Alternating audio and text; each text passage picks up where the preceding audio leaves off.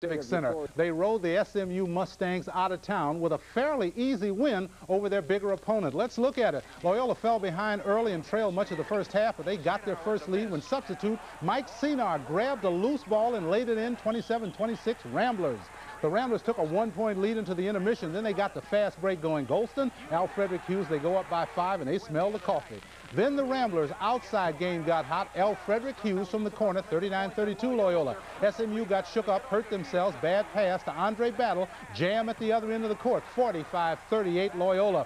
Super game from little point guard Carl Golston. Here he drives the lane, winds up hitting from the corner. He had 20 for the game. Loyola held on to their 7-point lead. And when big Andre Battle jams the ball inside, and with the free throw, Loyola up by 10 big ones. SMU couldn't keep up. Hughes loses the ball. Big John Konkak stuffs it, but the Ramblers had their sights set on the basket, kept firing away right to the end. Even the subs got into the act. Klusendorf, watch him here with a reverse layup. The final, Gene Sullivan's Ramblers 70, SMU 57, and now on to Georgetown because plays like this. Alley-oop to Patrick Ewing, Georgetown.